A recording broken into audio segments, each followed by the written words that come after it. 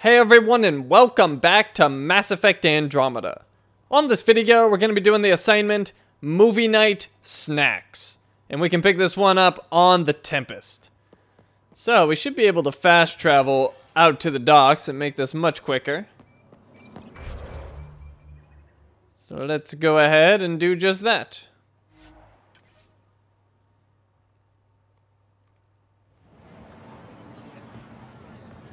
Okay, and on to the Tempest.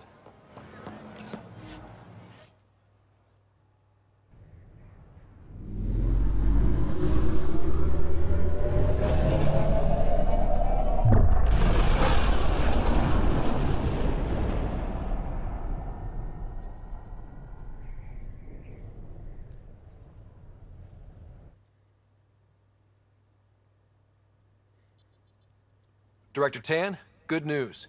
The Angara opened an embassy for us on Aya. That is a surprise? What are their expectations? Show them respect. They survived the Scourge and the Ket, and rebuilt their civilization. Don't forget it. Appeal to their pride. Sensible. I will gather envoys and send them to Aya. Thank you, Pathfinder. We'll take it from here. Okay, so let's take a look around the ship before we pick up that assignment. And that assignment is from Suvi. Your dad was Turian? That explains so much. What's that supposed to mean? Here we go. You know, how uptight you are. I am not uptight. Not even 300 years old and fussing at us like a matriarch. I'm a doctor. Fussing's part of the job. Alright, so I'm sure I've got AVP to collect. And 3 rewards, we'll take them.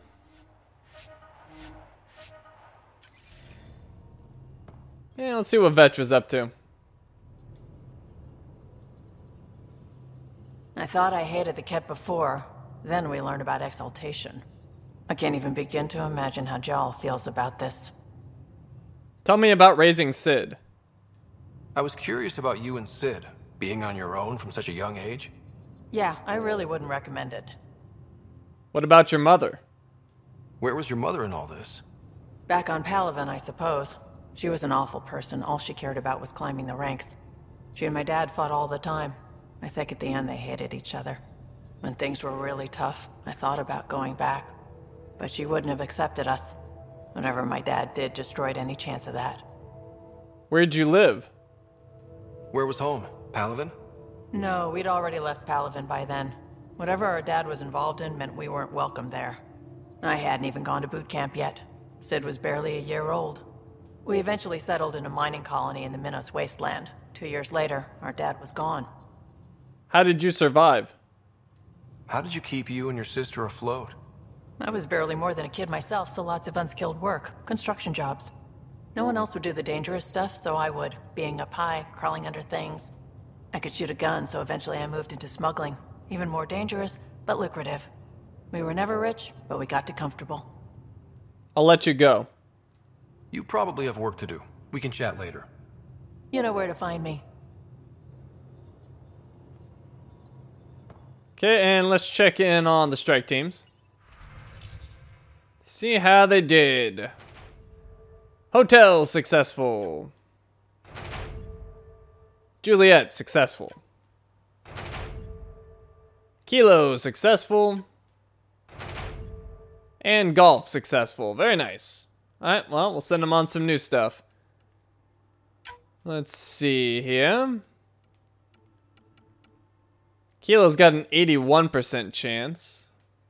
Why is that? It's Ket scary and enemies everywhere. Ah, because they're bloodthirsty. Okay, well, we'll send Kilo on that one. And Juliet's got a good chance on this one. And why is that? Nighttime, silent and deadly in Ket. And that's because they've got heroic. Okay, well, or actually that's because they got stealthy. Okay, well, we'll send them on that one. And then we'll just do 2 bronze ones, so Wow, hotel's got a 91% chance. Maybe they can do silvers now. Let's see.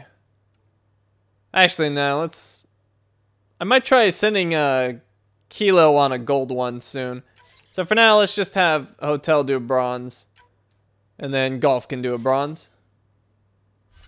And we'll collect all our rewards. And still need a lot more mission funds to get a 5th team. Not even close. Okay, what's PB up to?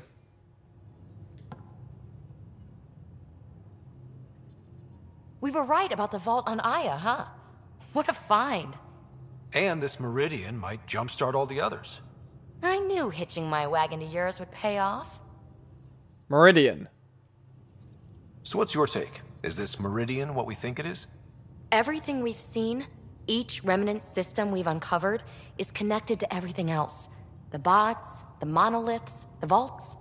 It stands to reason that activating Meridian will connect the entire network and rekindle terraforming across the cluster.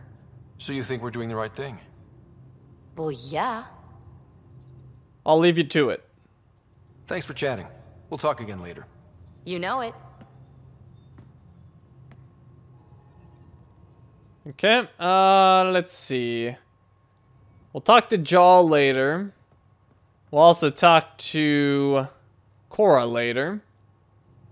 So, where do we want to go? I guess we could go back here. This door would ever open up. Now, exaltation. The cat just keep asking for more trouble. Really looking forward to kicking those guys in the teeth. Get us there, and we'll save you a place in line.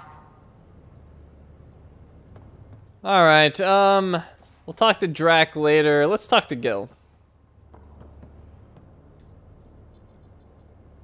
Did I hear right? You're going after the Archon's ship? Looks like it. Last time we crossed his path, you nearly broke my baby here. Now, tell me you have a better plan of escape this go around. Of course, or nope. Nope. We'll be winging it, as usual. I'll get my tools. Just stay out of the Scourge, huh? Talk to you later. Gonna Good leave talking him to you. super confident. Anytime. Alright, let's see. Let's go down. Who else do we got? Thought I heard Cora down here, but I guess she's back in her room.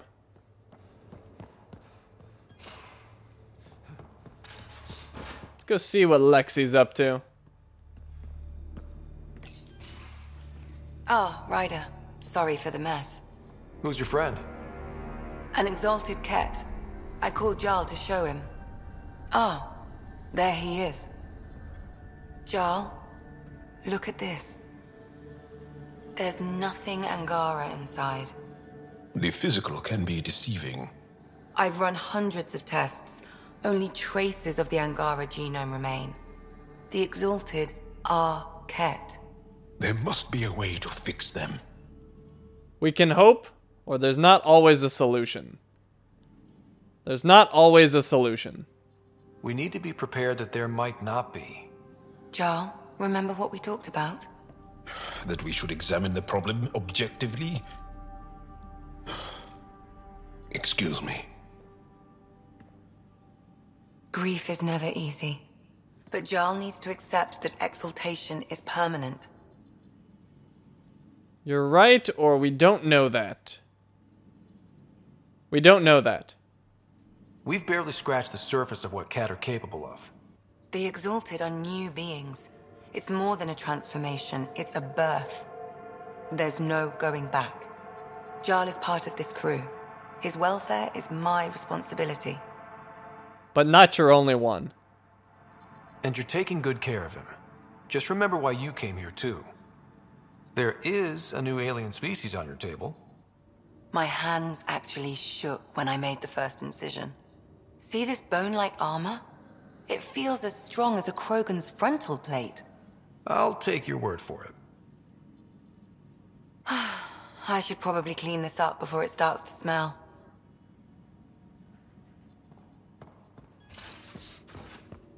Okay, and that probably... Oh, we got someone talking. Say about that facility on Vault.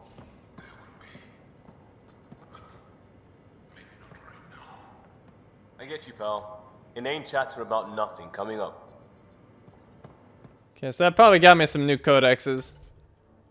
And it did. The journey so far, a crew like no other. Lexi Tapero. Lexi is beginning to feel more comfortable in her role as Tempest Doctor. This is in no small part due to your support for how she trusts the crew or treats the crew and her interest in researching Ket.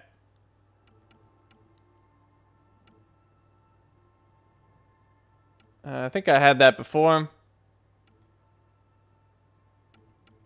Yeah, don't think anything else is new.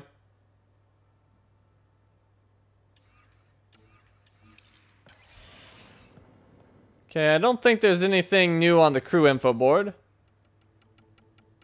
Nope. And we'll talk to Liam later.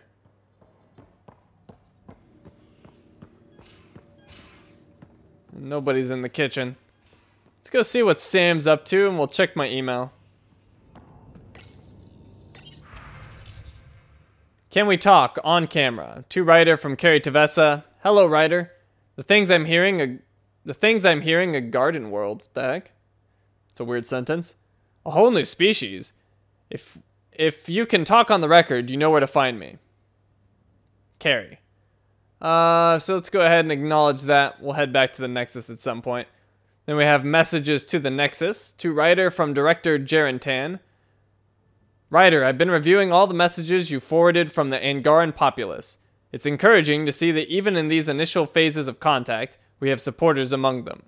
Though it's equally clear we have our work cut out for us in winning over the rest. But I'm confident you're on the right track.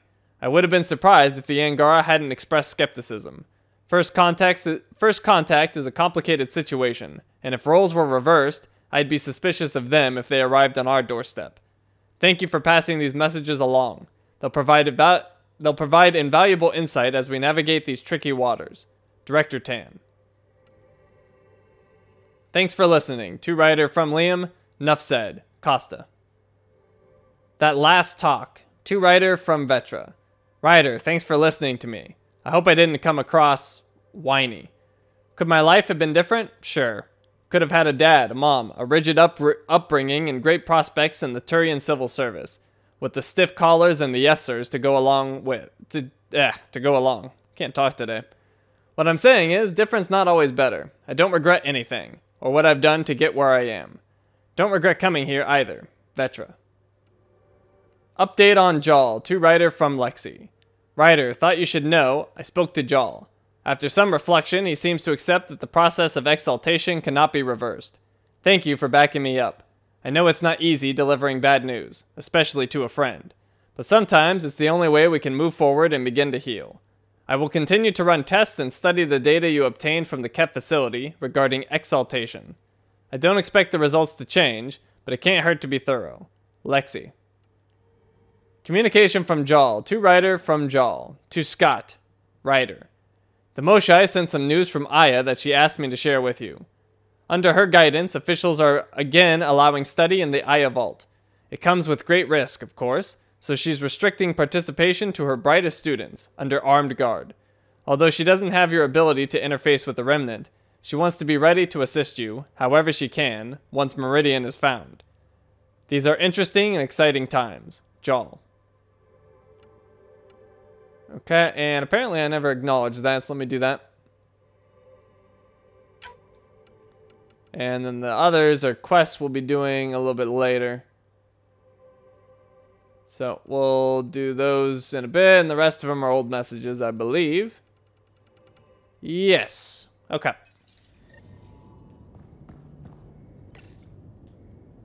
Hello, Scott. Humor. How are those jokes coming, Sam? Why do Elcor start stampedes? Because they wish to be heard. Yeah, still needs work. Okay, what else? We should go up to the bridge and talk to Callow, and then we'll talk to Suvi. And actually, at least we managed to save the Moshai. I only wish we could have saved more. before we do that, let's see if PB's in here. Nope, not at the moment. I don't believe it. Gil's reconfigured our entire nav array. O'Connell risked a dozen spacewalks putting that in place. Damn it. Callow, don't. Take the helm. I've had enough of this. You don't give a damn what my team and I went through to build this ship. No, I don't. I care about us surviving out here, and if that means redesigning... You don't have the right.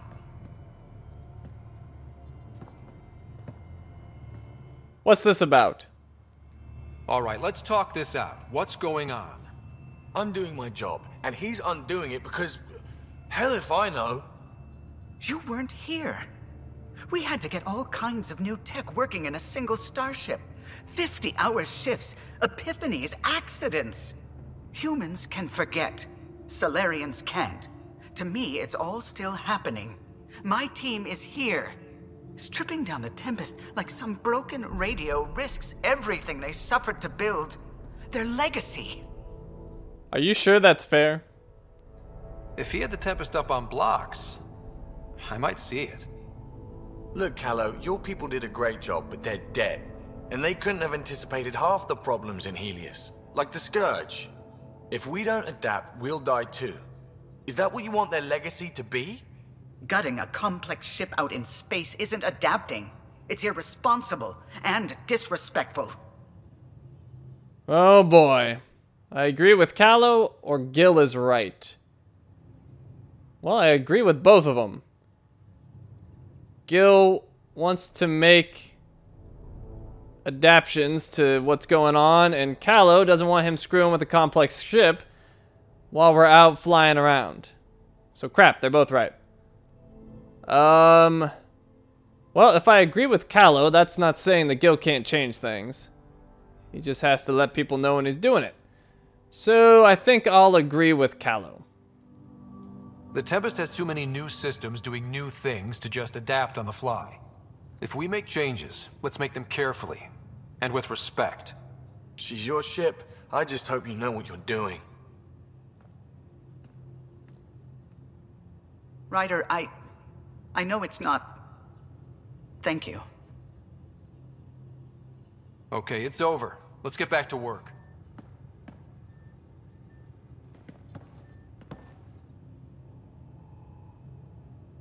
Alright, well, we settled that. Hopefully, we won't regret it. And that probably gave me a new codex, and it did. The journey so far, crew like no other. Callow Jath. You sided with Callow over Gil in the argument about the Tempest modifications. Callow is clearly glad that you understand how he feels.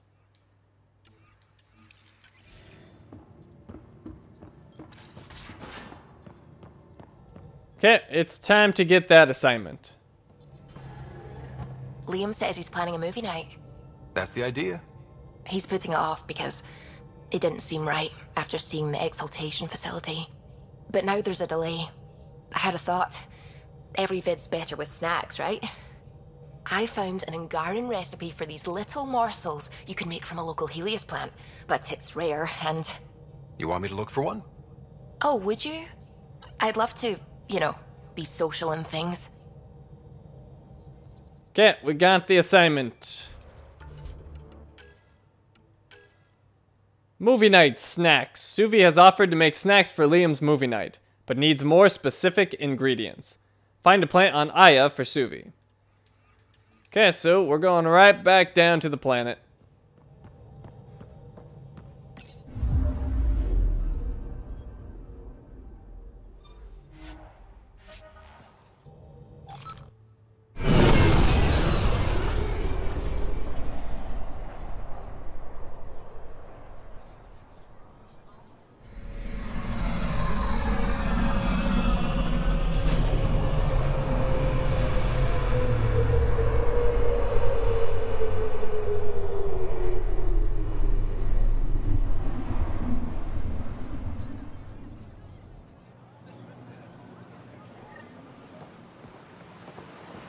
Okay, and I suppose I could fast travel. I don't know if it's much quicker, but why not? Let's do it. And let's see, we need to go there. Fast travel.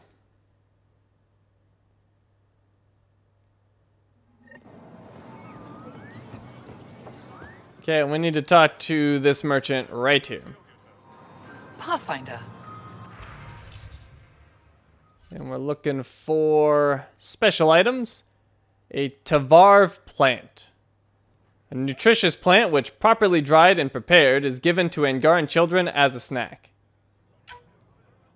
A whole 10 credits? I can't afford that. Okay, return the plant to Suvi on the Tempest. Where the heck did I come from again? Ah, right here.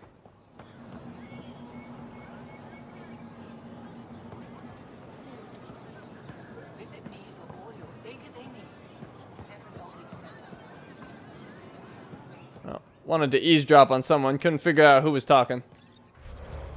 Anyways, back to the Tempest.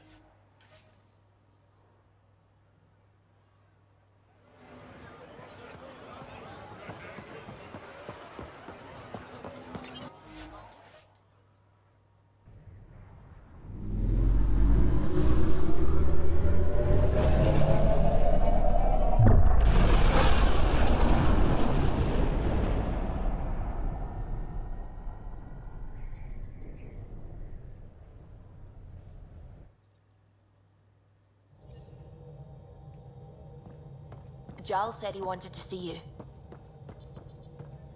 I found that plant you wanted. Great. I'll give the recipe a try when I'm off duty. I've already got ideas for how to jazz it up. And I'll keep working on Mr. I don't like movie nights here to come along. I like them. Just not when Gil is glowering at me. Alright, and that task, or assignment rather, is done and we leveled up. And I think I probably got a new codex, but I didn't. But I did get 270 experience and some credits. Alright, we are all done here. Thank you for watching, and I will see you next time.